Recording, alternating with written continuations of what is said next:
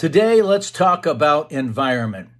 A lot of actors, when they're doing a scene, don't take into consideration what the environment is. Where are they? Are they in a subway? Are they on the top of Mount Kilimanjaro? Are they on a beach in Hawaii? The weather can affect your performance. If you're in the Antarctic, obviously you're going to do the lines differently than if you're laying on the beach in Miami. So when you're looking through a scene and deciding your choices in the very beginning, figure out where you are. Is it a noisy city?